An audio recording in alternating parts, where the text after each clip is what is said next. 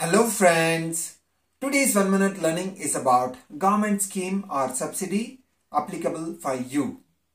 Do you know that most of the citizens of India are eligible for one or more government schemes?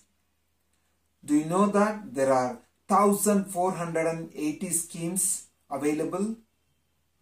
Do you know that out of which 500 plus are central government schemes and 980 are related to state governments, and these schemes are bifurcated based on demographics, such as based on gender, based on age, based on caste, or based on religion, and based on various categories such as agriculture, rural and environment, or banking, financial services and insurance, business and entrepreneurship, education and learning 427 schemes, health and wellness 106 schemes, housing and shelter 36 schemes, public safety and law 7 schemes, 49 schemes based on science, IT and communications, skills and employment 109 schemes.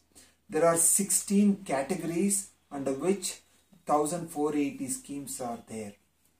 Do you know where to find all this schemes information?